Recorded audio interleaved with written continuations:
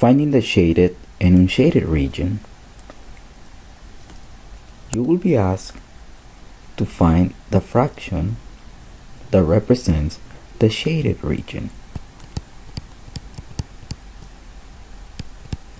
and the fraction that represents the unshaded region.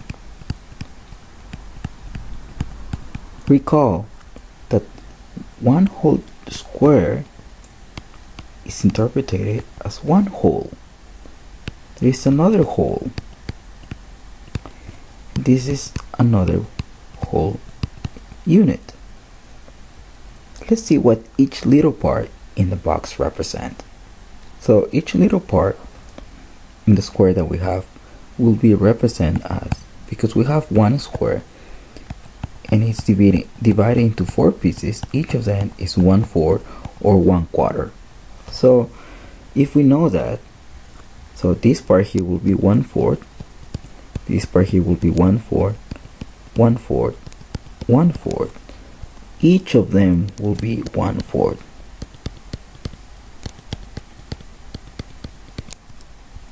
Now, what are they asking us for? They're asking us to find what fraction represents the shaded part. Now, look at the shaded part. We have one full square or one full box, right? And another full square. So we have 2 of them. So we have 2 holes and one little square which represents 1/4. So it's 2 and 1/4 will be the shaded region. Now what about the unshaded region? Remember that each of them represents 1/4. So how many unshaded part we have? 1, 2, 3. So 3/4. Be careful here. Student says we have 3 of them out of what?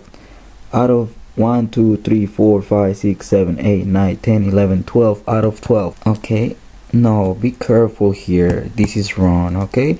This is a common error as students we make. So it will be 1/4, another 1/4, and another 1/4, which will make 3/4.